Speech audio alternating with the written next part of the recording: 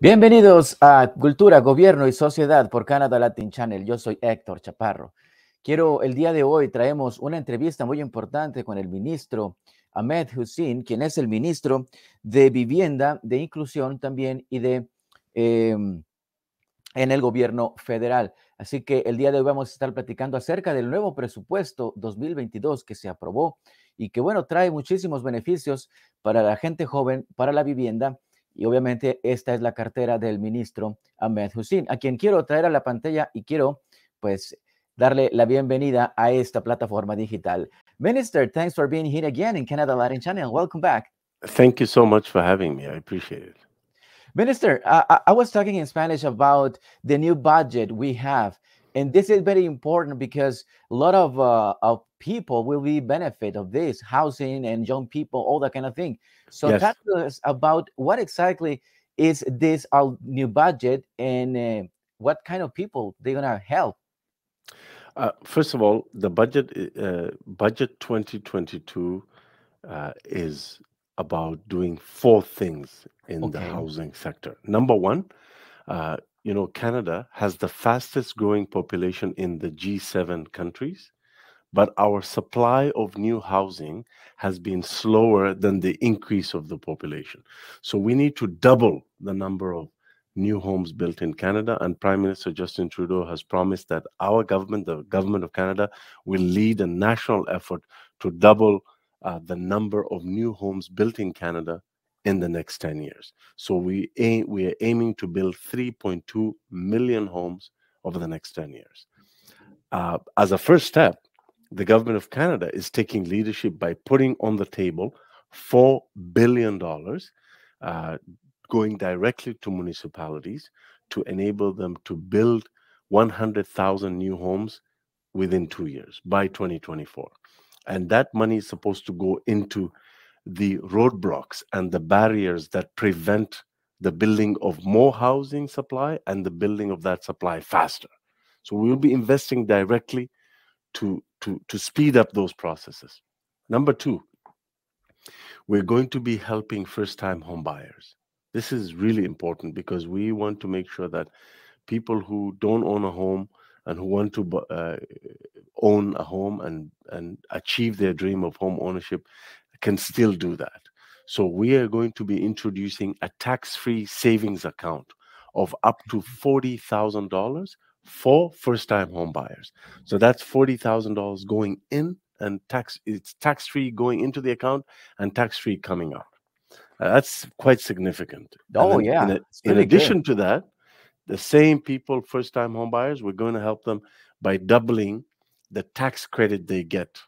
There's a tax credit called the first-time home buyer tax credit, which is meant to help you pay for all the expenses that come with purchasing a home, like, for example, paying the lawyer, paying the real estate agent, paying the property taxes, paying the land transfer tax, and so on and so forth. Title insurance, home insurance, all that. So we're going to be doubling that tax credit, putting money back directly in the pockets of those first-time home buyers, and doubling that tax credit to $10,000. And then finally, there's a program called the First Time Home Buyer Incentive, where the government of Canada will pay up to 10% of the value of the home in the form of a down payment for first-time home buyers. That program will be extended to 2025. So when you take all those three programs, they will make a big difference. The third thing we're doing is tackling speculation and introducing more fairness for home buyers. One, we're going to ban blind bidding. If you and I go to a car auction and we're trying to buy a car, I know exactly how much you're bidding, and you know exactly how much money I am offering. But when we try to buy a house, I don't know how much you're offering, and you don't know how much I'm offering. Yeah. That's not fair. So we want to make the process more fair, more transparent, more open, because blind bidding has led to too much increase in the price of homes.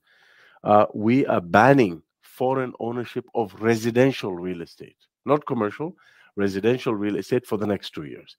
And that will free up more homes to be bought by Canadians and permanent residents and so on. And lastly, we are going to tackle all the other issues around speculation in the real estate sector. The final thing we're going to do is we're going to increase our investments in affordable housing, building homes to find permanent housing solutions for homeless individuals, building deeply affordable homes, building more co-op houses, building more rapid housing. We've been already doing that, but now we're doing more of that. So we're tackling housing challenges across the spectrum. So for those who are looking to buy a home, we're going to help them. For those who are looking to rent, we'll build more affordable rent. For those who are on the street, we will tackle homelessness and give them permanent housing solutions. So this budget is really incredible when you look at how we've been able to really address all of the housing needs of Canadians across the spectrum. Minister, do you know how many people will be directly get benefit of this a new benefit, if I can say that? I mean, how many people will be? Well, an for estimate, example, of course, right? yeah, for the Housing Accelerator Fund, as I said, it will build 100,000 homes.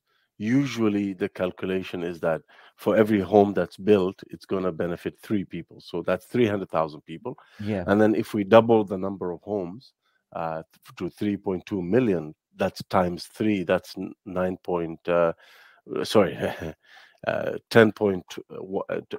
million people will benefit from those kinds of measures. There is also the first-time homebuyer incentive and the tax-free savings account. We don't know how many people will use it, but we know a lot of people who are looking to buy a house need help, and so we're going to be helping them. And then by curbing speculation, by banning foreign ownership, by ending blind bidding, we will enable more homes to come on the market. So building more supply and dealing with some of the speculation will help a lot of people. Minister, this is a good budget because, as you said, it will help a lot of families, a lot of people. But what is the message of this budget? I mean, behind of this budget with all the Canadians? I know you guys as a government, you have a lot of retractors right now, but I mean, this is one of the best things I heard in the federal government. What is the message of the Prime Minister Justin Trudeau to help the people? It means that the government of Canada will be there for you. We promised these things during the election campaign, and now we're delivering. We're keeping our promises. We want to make sure that we support families, we support young people, we support seniors, and we end chronic homelessness in Canada. This is a promise that we made, and we're going to get the job done. That's a good choice, and that's a good news for people who never had a house. And this is particular budget. It will help those guys, those people who need buy a house. And with that help, I think you are doing a great job, Minister. Thank you so much. Minister, something else you want to add before we end the interview? Well, I just wanted to highlight the fact that this budget is about affordability, helping people with the cost of living. You know, we've brought in a national early learning and childcare program across every province and territory in Canada, including where you are in Alberta. And families are already starting to see the savings. We've promised that childcare fees will be cut in half by the end of this year. And we will work towards bringing childcare fees down to $10 a day in the next little while. And in provinces like Alberta, they're already seeing those savings. Yes. So imagine if you have 2 kids and you're paying $60 for each kid. That's $120 a day. If those fees are cut in half, that's $60 a day going back into your pocket. And for a lot of families who have 1 or more kids in daycare, it's like a second mortgage. So we're helping put that money back in their pockets. And when we bring the fees down to $10 a day, imagine the savings. I mean, for that family with 2 kids who are paying $120, they'll only pay $20. $100 every day will go back into their pocket. That's a huge amount of saving. Same thing we're doing with housing. We're building more affordable housing for Canadians. And we're giving them more options towards home ownership as well as deeply affordable housing.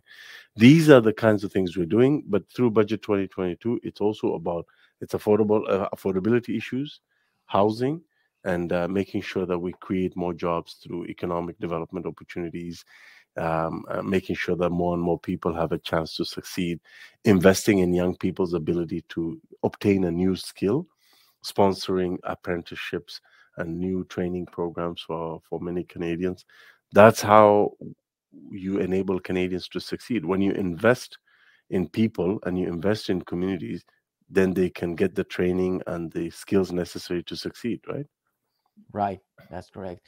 And that Minister, also attracts investment. When investors oh come yeah, to Canada, they know that we have an open immigration system that welcomes people from around the world. They know that we're investing in the capacity of Canadians to do those jobs. They know that we are investing in childcare. They know that we're investing in housing. It's very difficult to attract smart people to come and help us grow our economy if they don't have anywhere to live, right? So investing in housing is seen as a problem, but it's also an economic opportunity. When you tackle housing, you're unlocking economic opportunity for local communities.